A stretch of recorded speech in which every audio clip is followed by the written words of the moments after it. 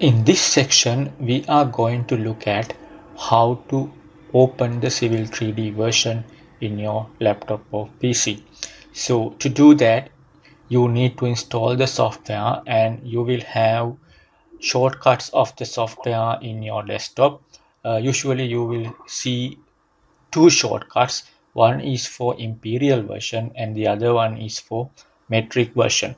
So if you are using the units such as inch feet, you have to use Civil 3D imperial version. Otherwise, if you are using your units as centimeters, meters, millimeters, you have to use Civil 3D 2024 metric version in this case. So these whole videos are based on the metric version files. So I am going to I am going to open this Civil 3D 2024 metric version. To open, I'll double click the software and it will open the software.